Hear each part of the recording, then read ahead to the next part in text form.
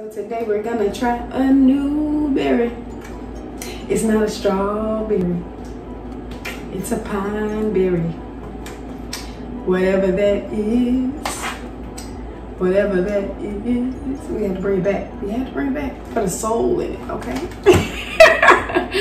What's up, health lovers? It's Mercedes and welcome back to Vegan Flower Child. Welcome, welcome. All right, you all, so if I sound a tone lower than I usually do, it's because I'm currently fighting a cold, okay?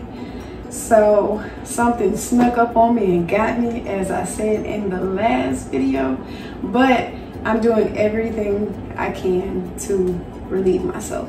So we're just gonna try a little small one. Just a little taste, drink a little taste, okay? It looks good. Let's see.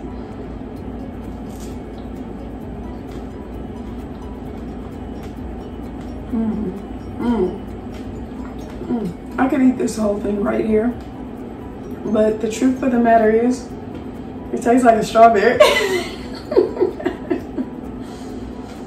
It looks like a fancy strawberry.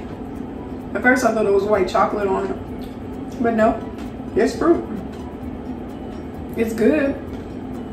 To me, it's a little less tart than a strawberry. It's a little sweeter in my opinion.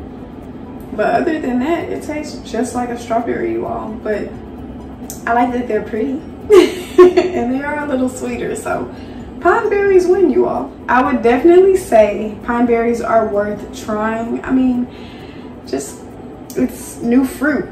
I'm gonna try it if it's new and it's fruity and it's delicious, okay? So I love y'all. Vegan Flower Child's out. See you next time.